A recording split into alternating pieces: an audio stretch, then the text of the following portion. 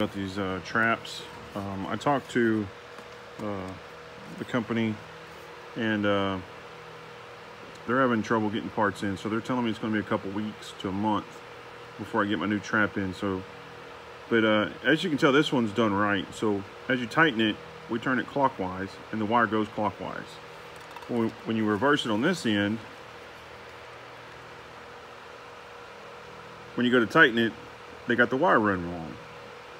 So as you go clockwise, the wire is going to want to go clockwise. And I think that's what broke on my other trap. Was number one, they tightened it too much. I have a picture where they tightened it. Another one that's still good, but you could tell it's crimped pretty good. But they got the wire run the wrong way. The wire should be going this way. So I'll show you how to, a lot of people struggle with these boots. I'll show you how to get on here in just a second.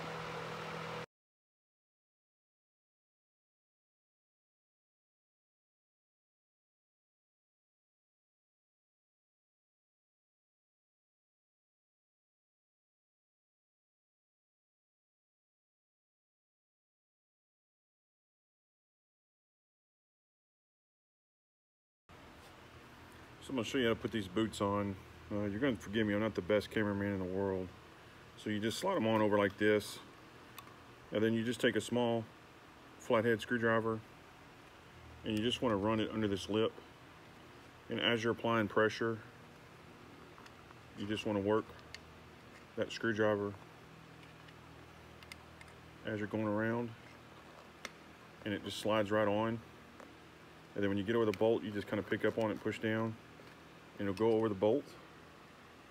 And then this bolt is a snag, so you just do the same thing.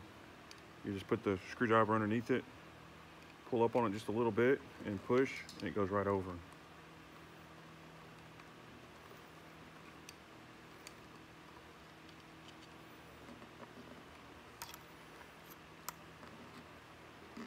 There you go. Go back on.